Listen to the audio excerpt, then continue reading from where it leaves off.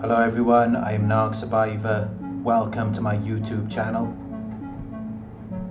In this video, I'm going to be talking about what you need to do when narcissists betray you. If that sounds good to you, please hit the thumbs up button down below.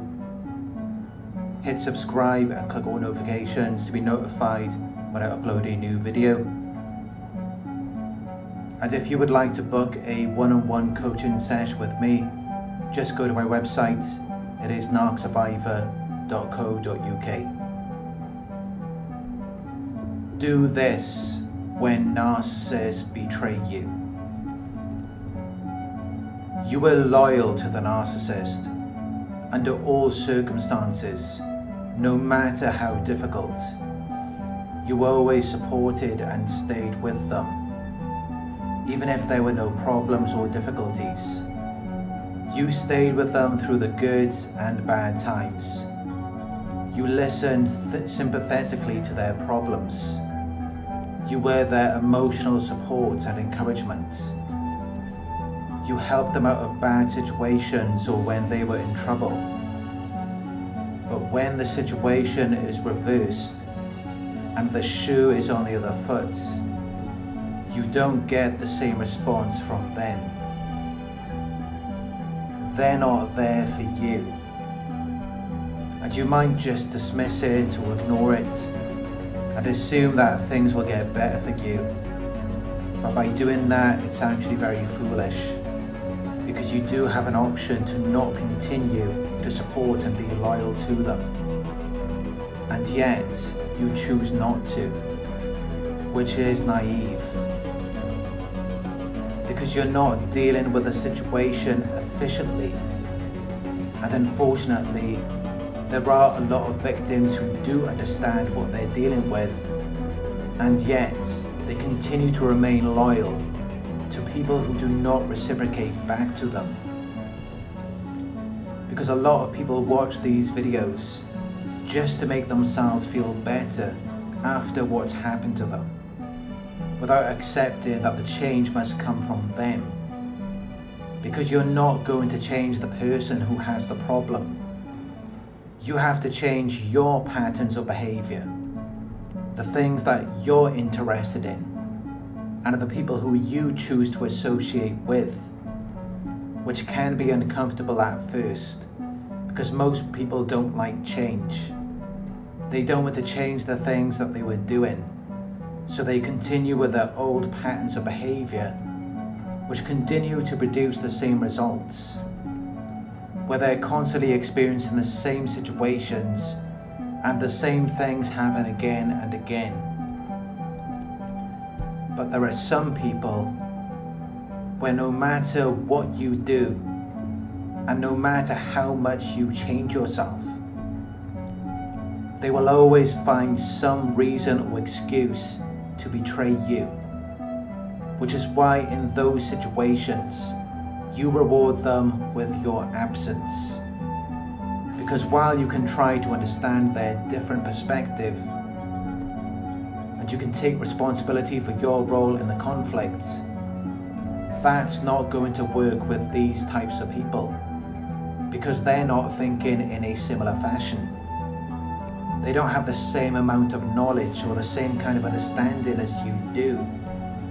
And even if they did, that would only work with minor problems that could be quickly corrected.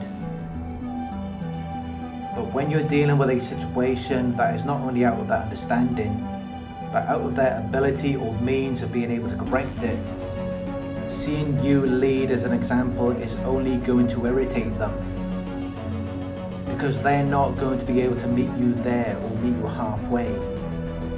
And they may not even be capable of doing that, which is why they're susceptible and inclined to take advantage of people.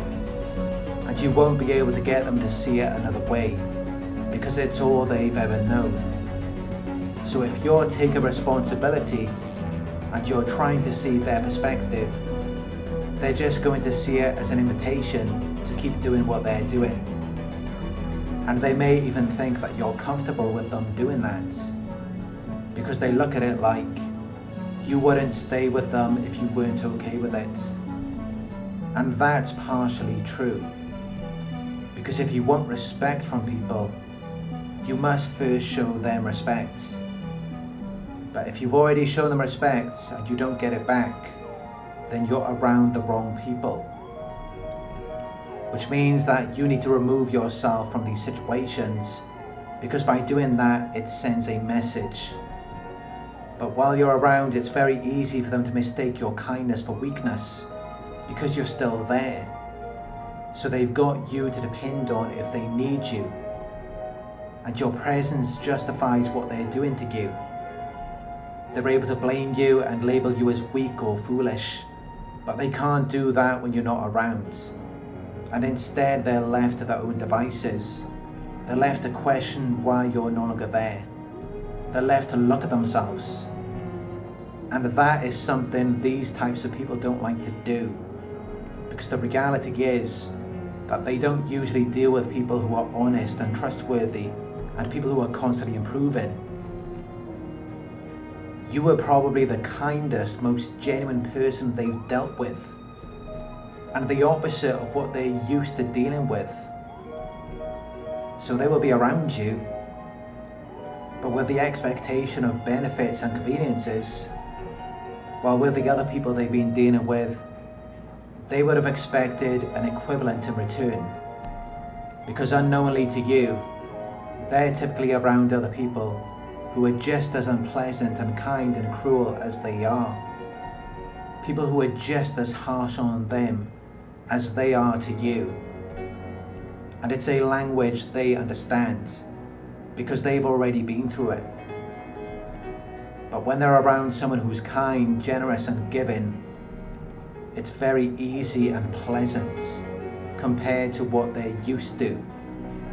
Because you're not expecting anything in return. You're forgiving and tolerant. So they're getting a lot of enjoyment from using, criticizing, and making fun of you. Because they can't get away with that with other people. But with you, all they have to do is pretend to agree or accept what you want. They just have to pretend to cooperate. So it makes them think that you're foolish and naive, to where you're easily influenced and suggestible, and you cannot refuse them. Because you're unable to judge their true lack of purpose and value, while the other people they're dealing with may already know the truth.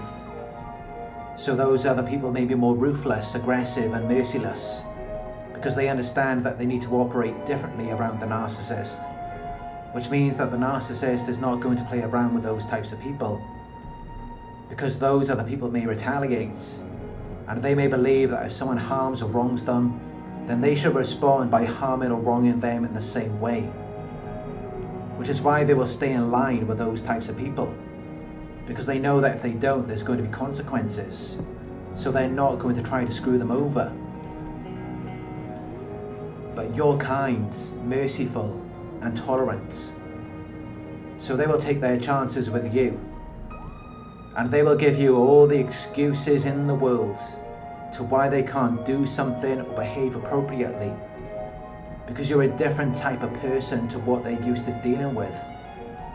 So they don't feel the need to be respectful to you, or to be communicated or perceived as honest, which is why you do need to keep track of what you're giving compared to what you're getting back, so that things progress smoothly and steadily without any sudden changes. Because even for normal people, it's human nature to take things for granted, especially the good and the best of us, that we freely and unconditionally give out. Which is why we must maintain order in how the interaction plays out. And if you're not receiving loyalty, support, or obedience, then you reward it with distance. You remove yourself from it, and you never look back. Instead of continuing to entertain things that are removing your value and putting you in bad situations, because they're never going to change. They're never going to see you as any more valuable regardless of what you do. because they've already made their mind up based on what you've tolerated from them. So they've already decided what your worth is, because they see it as though if you were worth anything, you would have left them. They know who they can deceive and who they can't, because they're opportunists. They will take advantage of any situation at the expense of ethics or morals, because they don't care about your limits or boundaries. And they've learned to become expert manipulators, because normally things wouldn't go their way. Which is why they possess a cold and calculating disposition. And they will often steal and violate your trust, and use power and influence in self-serving ways. Because they lack integrity, they have a corrupt character, which means that they will always be this way. Their life is devoted to the satisfaction of their own self-interest, while avoiding showing the social world that their mind is absorbed in actualizing their selfish goal. Not because they care about other people, but because they don't want to be exposed. They lack affective empathy, but they are high in cognitive empathy, which means that they know what type of people they can do this to. Well, as for you or I, as empaths, we are low in cognitive empathy, so we may have difficulty identifying these predators. And because we are high in affective empathy, we may often overlook the red flags. Thank you for watching. If you found this video helpful, please give it a thumbs up. Share your thoughts in the comment section. Hit the subscribe button to receive notifications. If you would like to support the channel, you can donate at paypal.me/Narc Survivor. You can book a one-on-one with me on my website. It's narcsurvivor.co.uk. Thank you for watching, and I'll talk to you soon.